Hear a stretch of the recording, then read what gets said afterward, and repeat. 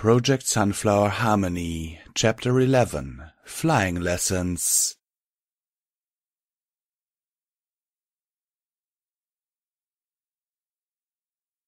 Aaron. Magic is all around us. It exists in air, in water, and in the ground itself. Magic is simply everywhere. Or at least that's what page 1 of Beginner's Magic Exercises had told her. With Twilight away at Canterlot and with her wings still not working, Erin decided to do a little self-study and hopes that she could get started using magic on her own. The book was easy to understand at least, though she opted not to follow the book's suggestion of making sure a parent or teacher was present before trying to gather energy. According to the book, Erin had to think, but don't think too hard, about her horn filling up with magic. If done right, the book told her, then her horn should start feeling tingly after a while. Like a leg that needs stretching had been the way it was described.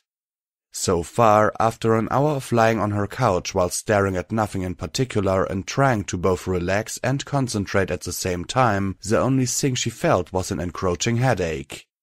It didn't help Erin's mood that a long and restless night had led to her giving up on sleep before the sun was even up. Then her run had been even slower and more painful than it had been the day before, leading to her staggering into her house once again with every muscle on fire. And now, here she was, just before noon, unable to even manage a false horn illumination spell. It was beyond frustrating, to say the least. Not even the successful manufacture of a peanut butter and jelly sandwich for breakfast had turned her mood around for long, as it had only served to remind her that she still couldn't use basic unicorn magic. Erin sighed and pushed herself off of her couch, which, after the last few nights of her sleeping on it, was now in severe need of pony hair removal.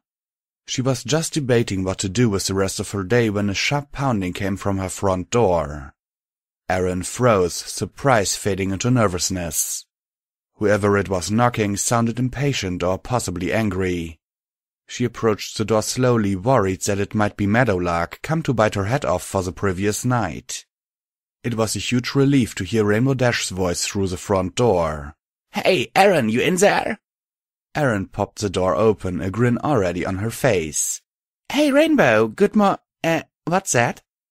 Rainbow Dash grinned and held up what looked like some sort of harness, along with straps, buckles, and some padding. "What's it look like?" Erin tried desperately to come up with something to head off her first guess and failed utterly. "Some sort of pony bondage gear?" she ventured. Rainbow's grin vanished as her mouth dropped open in shock. "No, what? No, why would... This is an assistance harness." She shook the thing furiously at Erin's face. "Why would you even think I'd have something like that?" Erin started giggling. Sorry, I still have no idea what that is, though." Dash was starting to recover, though her face was still redder than normal. "It's a harness designed for one Pegasus to help another out with flying. You know, if they're injured or whatever, to help them get back in the air faster." It took a few seconds for those words to sink in. Erin took a deep breath and said, with a very thin veneer of calm overlaying a rising torrent of excitement, "Do you mean you're going to take me flying, Rainbow Dash?" "Well, I figured just because your wings don't work so hard, that doesn't mean we can't start on the basics. I know you've got Pegasus magic, or you couldn't have walked on clouds, so that's where we can—" Ah! Erin launched herself into Rainbow's chest, sweeping her up in a huge hug. Thank you. Yeah, Dash said, pushing awkwardly with her forehoofs to try and pry Erin off of her. "Don't mention it, okay?" After finally allowing Rainbow to free herself, Erin grinned and said, "When do we start?" Rainbow grinned back. "Does right now work for you?" Erin gaped at her. "Are you kidding? You're not kidding!" She squealed and did a little jump. "Yes, now works for me." "Cool, let's go." Erin radiated excited giggles, following Rainbow out the front door.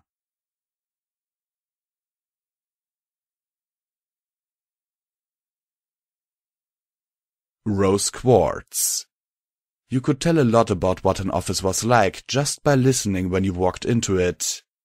This particular office, the administrative wing of the Earth Diplomatic Corps, was mostly silent except for the rustling of papers, the click-clack of typewriters, and the distant murmuring conversations between the ponies working there. The conversations were quick, efficient and, above all, quiet. It was an office that was dedicated to very serious business, and the ponies that worked there treated it as such. Rose Quartz looked around her desk, feeling a little lost. Piles of paperwork were stacked up in a tray marked in, which was next to a woefully empty out tray. The pencil holder, a brightly painted clay cylinder, was filled with quills and pencils. Other items on her desk included an inkwell, pencil sharpener, stapler, and a variety of stamps resting on covered ink pads. A typewriter sat on its own small stand to her left. Behind her was a filing cabinet which she'd checked briefly just a moment earlier. It was filled with folders, each of which was full to bursting with papers. The chair was comfortable at least. Rose reclined and stretched, trying to work out some kinks in her upper back, after which it was back to staring at the top of her desk, while trying to connect what it was she was supposed to do with her day. "Rosie!" The mare that had said her name was a slightly heavy-set earth pony with a brown coat and a light green mane. She was trotting up with sparkling eyes and a huge smile. "Welcome back from your vacation. Do anything fun?" "Hey, Minty." Rose shook her head. "Nothing much, really. Sat around reading mostly." "Wah, you kicked out all the stops." Minty reared up on her hind legs and struck her elbow on the edge of Rose's desk, cradling her chin on top of her hooves. "I thought you were going to travel out of town or something. Seriously, you're so boring without me around." Rose offered a small and apologetic smile. It seemed the right thing to do at that moment. Some of the ponies around the pair of them looked up from their work with disapproving frowns, and Rose found herself desperately hoping that Minty would tone her energy down a little bit. "So guess what?" Rose blinked. What?" Minty waggled her eyebrows. "Come on, you've got to guess." "We get to go back to the human world," Rose said. Minty just gaped at her. The director stopped by and mentioned it this morning. We're leaving when the next gate opens up in a month." "Well, dang," Minty scowled. "I was hoping to surprise you. Oh well." The mare shrugged and chuckled. "I can still surprise you with this much, so. Keep it hush-hush, but apparently we are going back on a weekly schedule with the gateway." Rose blinked. "Really? Well, that's good news. So we're leaving this weekend?" "Yeah, huh?" Minty's brows lowered a little. "I expected you to be more excited. Didn't you enjoy your last trip to Earth?" Rose blinked before smiling. "You know I did. I wanted to plan things out a bit more this time." "What do you mean?" "Well, more meeting important humans and seeing important sights and less shopping and goofing around, honestly." Minty snorted. "You sick or something? I thought you loved shopping. You sure didn't complain while we were over there the first time." "I know," Rose Quartz shrugged. It may be a good idea to take things more seriously this time." "Well, I suppose if it bugs you that much." Minty shrugged. "We can still do some shopping, right?" Rose considered that for a while before relenting with a nod and a small smile. "As long as it isn't excessive. I'd like to see human commerce in action again." Minty chuckled. "Commerce in action is a nice way to put it. So, lunch?" Rose stared blankly for a moment. "What about it? Oh, no, thanks. Not really hungry at the moment. I think I'll stay here and try to get back into the swing of things. You know, vacation and all." Minty's face crunched up into an expression that Rose recognized as concern. "I was just kidding before, but I have to ask. You didn't get sick when you were on vacation, did you?" Rose smiled. "No, I'm just fine. Maybe a little tired, that's all. First it was a diplomatic trip to Earth, then my vacation. It's hard to come back to work after a week off, you know?" "I get that. Never as long as you wanted to be, right?" Rose was about to answer when a booming male voice spared her the need to. The director was marching down the aisle, his horn glowing with a voice amplification spell. "All right, every pony, we get a small break today. Princess Celestia is addressing every pony grade 18 and above in the big auditorium in half an hour. Pack up what you're working on and assemble out front." Rose and Minty watched as the stallion trotted away, repeating his message as he went. "What do you think that's about?" "What do you think?" Minty asked.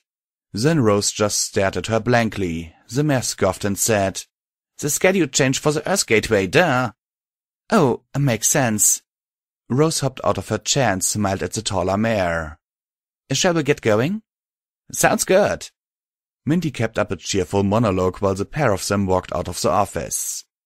Rose only listened with half an ear as she chewed on her bottom lip.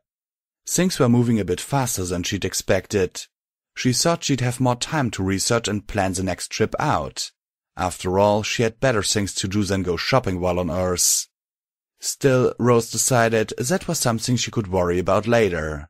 For now, she slipped on a smile and trotted off after the chattering Minty while idly wondering if the gateway was the only thing Celestia was going to be talking about.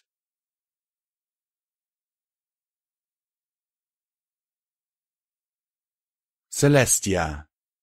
The murmur of voices in the grand hall was getting steadily louder as the clock ticked closer and closer to the time for the announcement. The two royal sisters were standing side by side behind a red velvet curtain, waiting until the hall filled to capacity. Luna shifted her weight from one forehoof to another while muttering something under her breath. Celestia looked over to see her younger sister staring blankly at the bottom of the curtain with a scowl on her face and her ears flat against her skull. When Celestia brushed a wing across her back, Luna jumped slightly and reared her head back. "Are you all right, Luna?" "I'm fine," Luna said, her voice clipped. She looked back and forth before sighing. "I'm not certain that this is wise," she said quietly. "The ponies do not respect me as they do you. There may be trouble." Celestia arched an eyebrow. "What kind of trouble could there possibly be?" "There shall certainly be a clamor over this announcement, perhaps even an uproar." Luna's eyes widened. "What if they react poorly? What if the announcement leads to unrest, which leads in turn to a riot? They may swarm the stage and murder me." Celestia snorted. "No pony is going to murder you, Luna, I promise that." Luna looked away with a sullen pout. "Later tonight, when Canterlot is burning and the unruly mobs rampage through the streets, I shall try to avoid saying I told you so." "I thought you were planning on being murdered," Celestia said, chuckling at the annoyed looks that Luna shot at her. "Everything will be fine, Luna. I'll stand with you the whole way." "Ponies don't like changes, sister," Luna pointed out. "And you must admit this is a fairly large change." "It is. But, given time, I just know the ponies will come to love you just as deeply as I do." Celestia was glad to see that her statement had managed to bring out a small, if strained smile onto Luna's face. That smile vanished when one of the royal staff stepped out and cleared his throat. "Princesses, they are ready for you." "Thank you, Clearsart. We'll be right out." Celestia turned to Luna to offer some last-minute encouragement, only to hesitate when she saw her sister staring at her. "What?" "You knew that stallion's name," Luna said, her voice faint. "Yes." "You know every pony's name." Luna's eyes widened and her wings flared slightly. "I do not. I don't know any pony's name. They're not going to like me. They shall think me rude or arrogant." She brought up a hoof to cover her mouth as she gasped. "Or both." "Luna, you're panicking," Celestia said flatly. "Stop it." "We are not panicking," Luna very nearly shouted. "Our reaction is perfectly normal in these circumstances." "You've slipped back into the royal we," Celestia pointed out. She sighed and stepped forward, bringing her sister into a firm hug with one ivory wing. "I will be with you every step of the way, I promise." "Even when the ponies decide to defeather, tar, and refeather me?" "I'd never allow it. Besides, they would have to do that to me first," Celestia assured her. "I'm going to be awful, I just know it." "Nonsense. You know what you're going to say, right?" Celestia nodded at the stack of note cards sitting on a nearby table. "You have all the notes that you and Twilight worked out last night, don't you?" "Yes, Twilight Sparkle was very kind to assist me with my speech. She helped me considerably with modern vernacular." Luna frowned uncertainly at the towering stack of cards. "I'm just uncertain about the current lengths." "Well, make sure to bring them with you," Celestia said, hugging her sister once again. "Come along now, our subjects await." Luna took a deep breath, released it, and nodded. "Very well, then." On stage, Clearthought was announcing them. It was time to go. Together, the two sisters walked out onto the stage in order to address their subjects.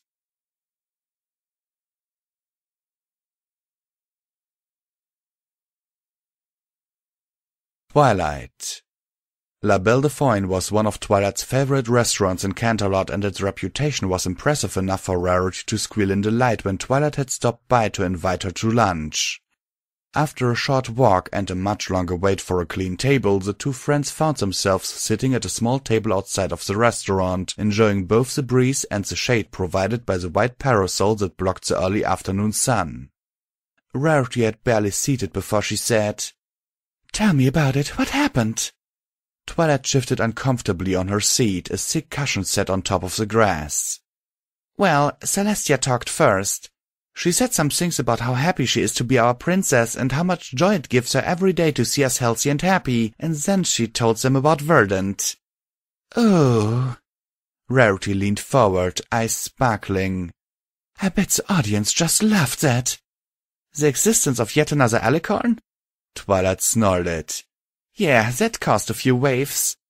"I can only imagine," Rarity said. "Did they seem upset or just curious?" "Mostly curious. They asked if he came from the human world like Aaron, and Celestia said no, that he was from Equestria, but that she wasn't currently at liberty to say what his origins were." Twilight shrugged and rolled her eyes. A few of the press started shouting questions like if he were her baby or Luna's or Cadence's, which is just silly. Cadence is still pregnant with my niece. Rarity looked surprised at that. "Oh, it's a girl?" "Cadence thinks so. Shiny wants a boy though."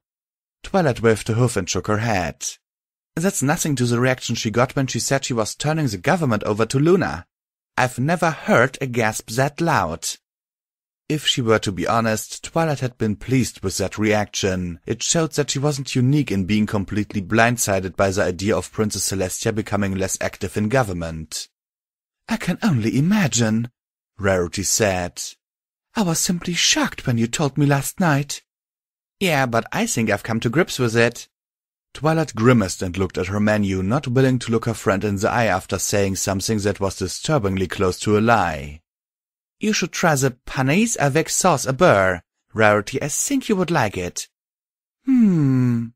Rarity glanced at her own menu with a contemplative frown. "I need to take off a pound or two, so I was thinking of a nice simple salad." "You're dieting?" Twilight looked her friend over. "You look fine. You don't need to lose weight." "Perhaps," Rarity said with a dainty sniff. "However, being surrounded by fashion models all day yesterday gave my self-image a good thrashing." "Rarity, you look as good as any of them." She meant it sincerely, and Rarity laughed and patted her hoof, but Twilight wasn't sure if the other unicorn truly accepted what she said or not. The waiter came out, then to take their drink order. Twilight asked for an apple juice, while Rarity requested a sparkling mineral water with lime. The waiter left them with a basket of fresh, warm rolls, which got Twilight's stomach rumbling. She quickly nabbed one of the rolls in her magic, split it, and spread a little butter on it. Rarity, who had spared a longing look at the basket, turned back to Twilight. "And what happened after that?" "There were tons of questions, of course," Twilight said after swallowing her first bite of the roll. "Celestia let them run their course, then calmly told them that more information would be forthcoming, but that it wasn't a question and answer session." "Oh my, I bet they didn't like that." "Well, she put it more diplomatically than I did," Twilight said with a shrug. "Anyway, she said a few more comforting things, which did manage to calm every pony down, and then she turned it over to Luna." Twilight tore what was left of her roll in half and popped one half into her mouth. "And what happened then?" Rarity asked. She giggled when Twilight rolled her eyes at her. "Sorry, of course you can wait until you finish chewing. I'm just eager to hear it all." "Well, I told you that I was going to help Luna with her speech, right?" After Rarity nodded, Twilight continued. "Well, I spent half the night with her, writing everything up on index cards. And then she didn't even use them." "Darling, you're pouting," Rarity chided. "I am not pouting," Twilight said in her most rational tone of voice, which for some reason got a smirk out of Rarity. I just don't know why I put all that effort into a comprehensive speech if she's not even going to use the cards. Did you ask her about it after the audience? Rarity asked, still holding onto her smirk. I did. She said it would have taken too long and she just wanted to get it over with. Twilight grabbed another roll from the basket and tore it into pieces before slathering butter on the mangled remains. Glad I spent all that time helping her. How long would the speech have been? Rarity asked, her eyes following the floating bits of bread roll as Twilight ate one after another. Twilight held up a hoof and took a sip of water before answering. About half an hour if she got through it smoothly. She scowled at the table. It would have answered so many questions the reporters had if she'd just stuck to the speech. Well, she's a princess, Rarity said in what Twilight felt was an unsufferably reasonable tone. They're known for doing things their own way. Twilight was about to answer when they were interrupted again as the waiter brought out their drinks, then efficiently and politely took their order before disappearing once again. And whatever Rarity had said, Twilight wasn't pouting. Now you're sulking, Rarity said once the waiter was out of earshot. No, I'm not. Twilight cleared her throat, blushing as half of the restaurant looked her way. I'm just a little upset is all. She glared at her friend, then noticed that Rarity was still wistfully eyeing the bread basket on the table between them. With a smug grin, she picked up another roll, spread some butter on it, and then levitated it back and forth across the table. Rarity's eyes followed it the whole way, causing Twilight to laugh for the first time since the princess's audience. Rarity, you're obviously hungry. Just take a roll. You'll feel better and maybe be a little less snippy. But my diet... She cut off when Twilight levitated the roll over towards her. Oh, you are such a bad influence, Twilight Sparkle, she said, chuckling as her magic took the roll. Rarity barely managed to maintain her ladylike air as she tore into the roll, though the groan of pure delight almost pushed her over the line. Twilight smiled and picked up the thread of her story once again. Luna did the rest of the announcements. We'll be opening the gate to Earth weekly starting this weekend. I mean, we were planning on opening it this weekend anyway, since we have the cultural exchange students coming over, but now we'll tell the humans that they can open it every weekend. That's wonderful, Rarity said, helping herself to the last roll in the basket. Twilight watched it go mournfully. She also announced the creation of the Dream Guard, or the recreation, I guess. Twilight grinned as her eyes sparkled. A whole new school of magic, and she'll teach me the spells first. You mentioned that last night, but what does the Dream Guard actually do? Their primary duty consists of casting and maintaining a dream ward spell. In the event of the ward failing, they cast a spell to go into a trance, enter the dream realm, and stop whatever creature is causing trouble. Rarity shivered. Are there really creatures that attack us while we're dreaming? That doesn't seem very fair. According to Luna, they are very rare. Plus, ponies have natural defenses. But they can cause nasty nightmares. Twilight smiled. Sort of like fighting off a flu and getting a fever, I suppose. Still, that's very disturbing. The waiter showed up then with a tray held in his telekinetic grip. He set their food on the table and left a moment later, promising refills on their drinks in a little while. Twilight quickly dug into her meal of pasta parmesan and a side salad with vinaigrette dressing and little cherry tomatoes. She also made a mental note to check her breath after eating the garlic bread that came with it. After a few seconds of eating, she realized Rarity wasn't joining in, instead staring morosely at her dressing-free salad. You sure you don't want anything else, Rarity? Twilight asked. She lifted up the small plate that held her bread.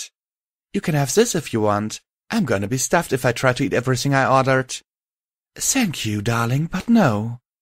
Rarity sighed and lifted a forkful of lettuce to her mouth. The things I do for fabulosity. They ate in silence for a few minutes. For Twilight, it was time to gather her thoughts and try to sort out her feelings. There was something about the audience earlier that day that had bothered her, but she couldn't put her hoof on it. So, was there anything else? Rarity asked suddenly, dispelling the silence. A little bit, Twilight said. She also reiterated that Aaron is not a real alicorn, since I guess there's been a lot of speculation in the news about it. No, see, that confuses me, Rarity said. I had always thought that an Alicorn was simply a pony who had all 3 types of pony magic. Is that not the case? Well, not exactly. Twilight sat up straighter, her ears perking up as she remembered the conversation she'd had with Celestia the previous day, where she'd asked a similar question. Aaron's magic is compartmentalized. It's like each magic type is separate, distinct. And the princesses aren't like that? Rarity asked. Twilight shook her head. No, the 3 types of magic actually combine into one magic that allows for greater flexibility in its use. Not to mention each type of magic enhances the other 2, which greatly increases an Alicorn's raw abilities. I never knew that. That would explain why Celestia and Luna are so much stronger than average ponies, I suppose. You got it. But that's not all. You know how a pony's magic will oftentimes line up with their special talent? Like minus gems, I imagine. Rarity said with a nod. I know that location spells like that would be much too difficult for me ordinarily. That's right, your special talent gives you a boost in that regard. Twilight smiled, enjoying having such an attentive listener. But for Alicorns, the effect is much, much greater. Then there are additional talents, like Luna's dreamwalking, for example. Any pony with the right skills can enter the dream realm, but only Luna can actually enter a pony's dream if she wants to. That's a skill unique to her. Even a very powerful unicorn wouldn't be able to do that. I wonder what Celestia's Alicorn talent is? Rarity asked while drinking her sparkling water. Well, I asked her about that, and it seems she has a few. Twilight tapped the hoof on her chin as she recalled the previous night's conversation. She can manipulate light, control any open flames, and can control gravity in a highly localized area. And, like Luna, she has a gift for limited foresight. Well, that's very impressive. Rarity smiled as she skewered a cucumber on her fork. Not unexpected for our princess, though. The smile fell away. What did you mean by foresight? Twilight smiled. She spent the next few minutes describing how some ponies in history had been able to see the future, at least to an extent. She listed some of the most famous, from Eagle-Eye the Griffin to Shadow Mist to Clearsight the Seer. The book that she'd used to predict the return of Nightmare Moon had been a collection of visions called Predictions and Prophecies, containing prophecies from many different sources. As the meal went on and Rarity poked morosely at her salad, Twilight happily continued to expound on the differences between limited and unlimited foresight. Limited tends to be far more accurate but only focuses on events in the next few months. Unlimited means that the events could be taking place in the far distant future. She took another bite of her pasta before continuing after a hasty swallow. Also, the unlimited variety tends to be frustratingly vague. Most times, there's no way of knowing for certain what it means until after the events have happened. That's fascinating, Twilight, Rarity said with a smile, though her eyes seemed a little glassy. Are you all right, Rarity? Quite all right, dear. She blinked a few times and smiled again. Not to change the subject, but I'm wondering, how are you holding up? Me? Twilight sat back up on her cushion, frowning. I'm fine. Why do you ask? Well, you know Princess Celestia Benny than most anyone. She's been your teacher for years. I have to imagine that this little semi-retirement of hers must be... Rarity twirled her fork in the air for a moment while she hunted for the right word to use. Upsetting to you. What? Pff, no. Twilight waved the hoof dismissively. No, I'm just fine. Why wouldn't I be? Everything's just peachy. I mean, it's just a little time off of work, and I'm sure Celestia earned a little vacation after all these centuries, right? I mean, just because she's taken this time to spend with Verdant, it doesn't mean that she's any less my teacher. Twilight laughed, shifting uncomfortably on her cushion. I mean, sure, she's going to be spending less time with me because Verdant will have to come first, and granted, she never took time off of being a princess to spend time with me, but I'm not a little foal, right? I mean, I was a foal way back then, but I wasn't an infant, so it's different, right? It's not like I have any reason to be jealous. Twilight's voice ran down as the words she was saying filtered back into her head. Rarity was sitting calmly across from her with a sympathetic look on her face. Oh my goodness, I'm jealous of a little foal. Twilight groaned and lowered her head to the table. I'm a terrible pony. Twilight, Rarity said sharply, causing Twilight to raise her head in surprise. You are not a terrible pony. Trust me on this. But I'm jealous of Verdant. True, but your feelings don't make you good or bad. How you act upon them does. Rarity smiled. And you've been supportive of Celestia's decision, even though it means you now have to share her as a teacher. I think that speaks volumes for your character, darling. Twilight smiled wanly back. Thanks, Rarity. Please, don't mention it, Rarity said loftily. I do have one last question, however. Okay. Rarity pushed aside her half-empty salad bowl. Are you going to finish your garlic bread? Twilight laughed and lifted the plate with the bread over to her friend.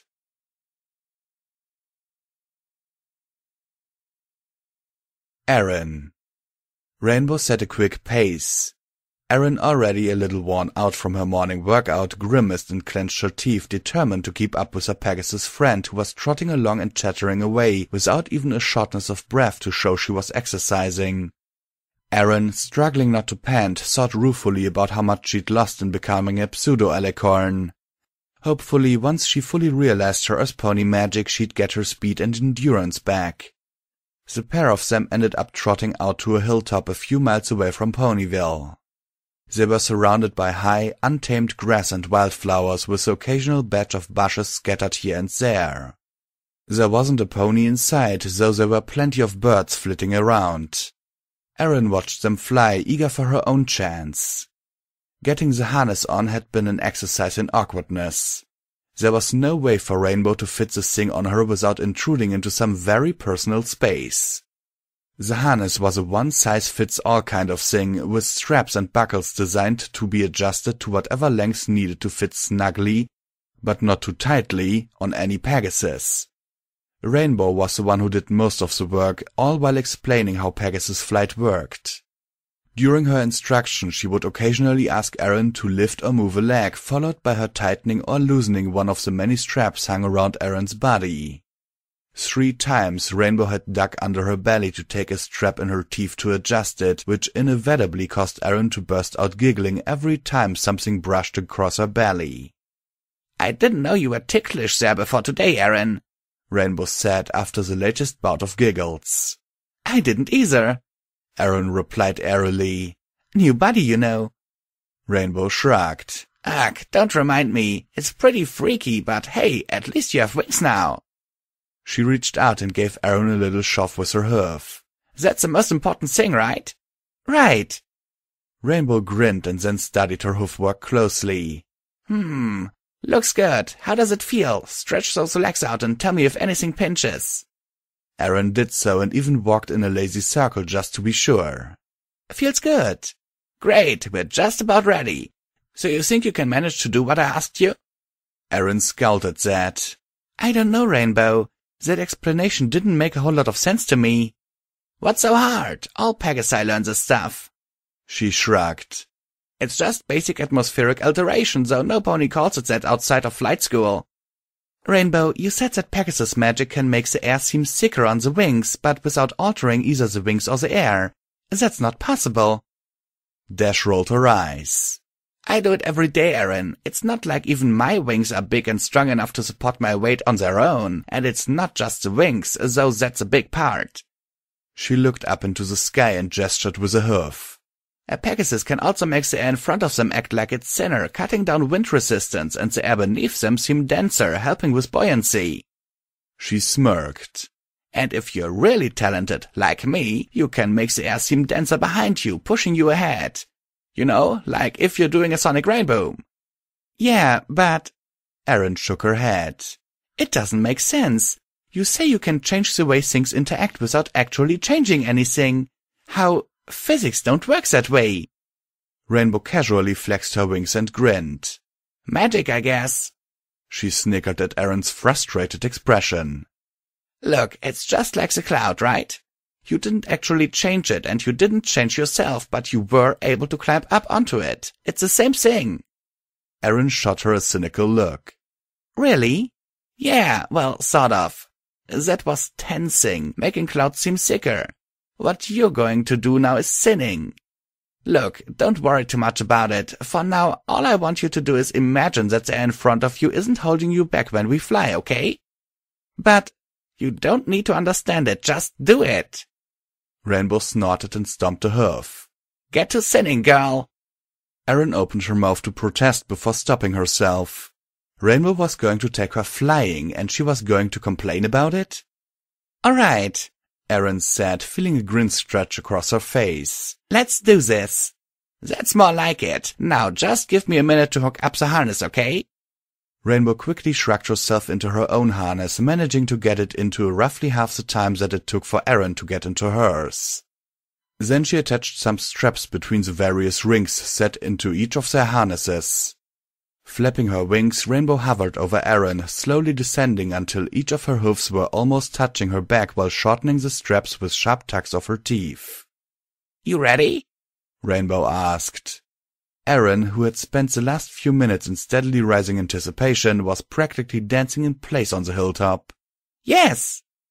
Rainbow was managing to hover above Erin, keeping pace with lazy, slow wing beats as it drove what felt like perfectly normal air downwards. Whatever it was that the Pegasus was doing to the air, it didn't feel any different to Erin. Okay, when I tell you, start running forward and jump when I tell you. Don't worry about me keeping up, just go, got it? I got it. Okay, Rainbow said. Get ready, set, start running! Erin took off, running full tilt towards the side of the hill, which cut off sharply. Panic started welling up as the edge got closer, and every instinct she had was telling her to slow down, to stop. She ignored them, and, when Rainbow shouted, "Jump!" Erin leapt, laughing with the sheer joy of it as the ground dropped away underneath her hoofs. Rainbow grunted above her as the straps between them tightened. The ground below sped faster and faster, and Erin let out a wild whoop of complete joy. You okay down there? Rainbow's voice rasped down at her. Erin could only answer with excited giggles as her legs instinctively kept running on air. She was too distracted to even notice that her wings had spread open a few inches when the air hit them. How about you start thinning the air like I told you? Rainbow called down. I'm not doing this just for the exercise. Okay. Erin did her best, imagining the air in front of her as not being a barrier, trying to cut down wind resistance. She folded her legs up underneath her and stretched her head out, trying to make herself feel more aerodynamic. Almost immediately the air around her seemed to change. The wind still moved just as fast, but the impact of it didn't feel as strong, as if something were blocking most of it from actually touching her. Erin shook her head and grinned widely. Understanding could wait. For now this was just too cool. You're doing great! Dash called down from above and slightly in front of her. Keep it just like that. We're going to have a little fun. What? Ah! Rainbow! Dash pulled up sharply, wings beating as she shot into the air like a rocket. With the Pegasus going up nearly vertically, this had the unfortunate side effect of the back of Erin's head pressing into Rainbow's belly just under the ribcage. Erin's concentration shattered, and suddenly the air was pressing against her full force again. The ground was dropping farther and farther away as the wind roared in her ears, and suddenly flying seemed like a lot less fun and a lot more terrifying. Rainbow finally leveled out, and Erin dropped away from her, dangling helplessly in the tethers of her harness. Erin had no way of knowing how fast they were moving. Her eyes were shut tight against the sting of the wind, which streamed over her coat and pulled at her mane and tail. Her ears were folded down to protect them against the constant roar of it. Eventually, Erin was able to lever her eyes open, blinking away the tears that instantly sprung up. Her breath caught in her throat. The sky was empty for as far as she could see, with the exception of some distant clouds. The wind was a constant torrent, much stronger up here than it had been closer to the ground. Erin's mane and tail were streaming and fluttering behind her wildly, with the occasional wisp of mane getting in her eyeline before whipping back again. The wind also tugged on her wings, which she vaguely noticed were slightly open, pushing on her feathers and making them bind together closely, sealing the air away from the skin underneath. Take a look at this! Rainbow's shout was barely heard over the rushing air. All of this around you, this is what it means to be a Pegasus. The sky is yours! If Rainbow was waiting for a response, she would be disappointed. Aaron was far too busy drinking in the sight of the ground slowly moving far beneath them. She'd seen this sight before, or one very much like it. But seeing the video recovered from the first exploratory drones was completely different from seeing the same thing with her own eyes. Fields and hills as far as the eye could see stretched out in every direction, the grassland around Ponyville mottled with color and broken white stretches of plowed land, the farms budding with green from the new growth of spring. Then there were the deeper textures of the everfree forest stretching away like a rippling ocean of leaves as far as she could see. The only roads from Ponyville were made of dirt, stretching away from the town in vaguely wandering lines, so unlike the straight, black-topped roads Aaron was used to seeing on Earth. The roads branched away constantly, becoming narrower as they led to the farms that surrounded the little town. The railway, currently without a train, glimmered like a silver needle across the land, straighter than the roads, pointing towards Canterlot, one side of Ponyville, and towards Manhattan on the other. The air even smelled different up here. Cleaner and less humid, with a chill crispness that invigorated her and stung the back of her sinuses if she breathed too quickly. I could get used to this, Aaron thought. You okay down there? Rainbow asked, lowering her head to look down between her own forelegs.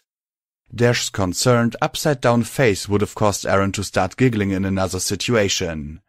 Instead, she nodded slowly with a huge grin spreading across her face. Well, get back to thinning out that wind, Rainbow shouted. This isn't as easy as I'm making it look. That finally broke Aaron's trance. She giggled and began focusing on making the air seem thinner before her once again. Even if she wasn't flying under her own power, this was one of the most profound experiences she'd ever had so far.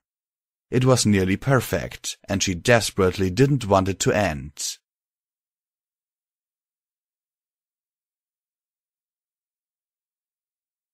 Caretaker. Deep underground, long dormant systems activated. Air began to circulate in the maze of tunnels and chambers that had been left unused for ages. Lights began to glow from the walls and floor themselves, chasing away the darkness that had abated in these corridors for a longer time than a living mind could easily grasp.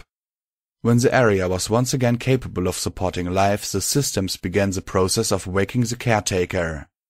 In a small chamber, red lights in the walls pulsed, then grew in intensity, illuminating a space of smoothly carved rock and gleaming metal.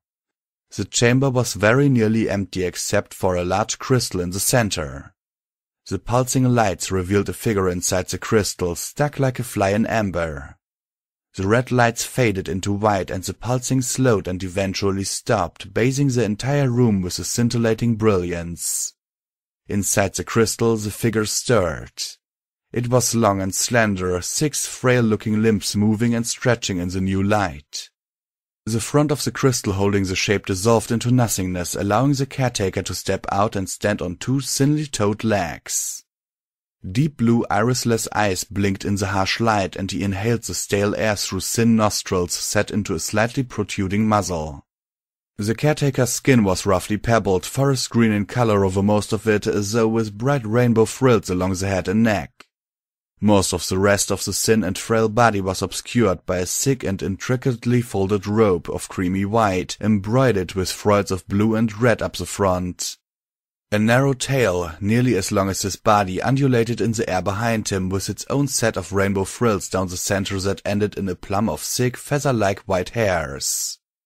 The tail acted as a counterbalance, keeping him from pitching forward when he walked, though it wasn't needed when he was standing upright.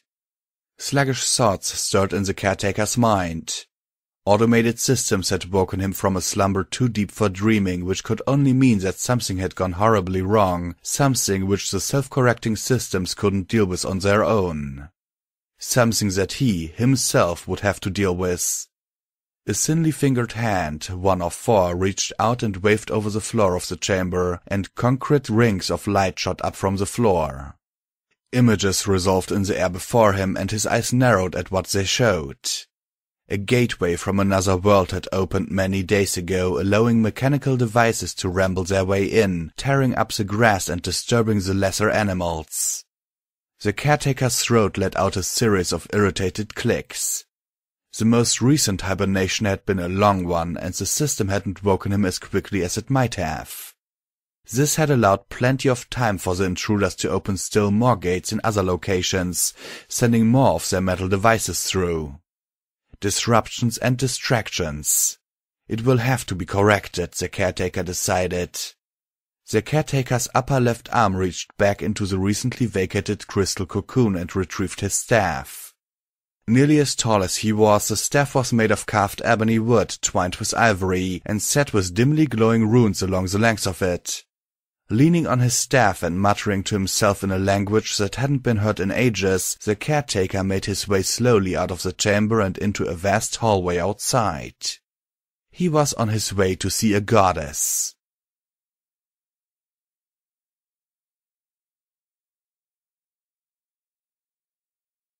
Author's note. Brilliant point had this author's note. BP's editor's note. Dun dun dun! If you're wondering what the Dream Realm is all about, Hoopy has a terrific story about that. It gives a lot of background information and it's a good read.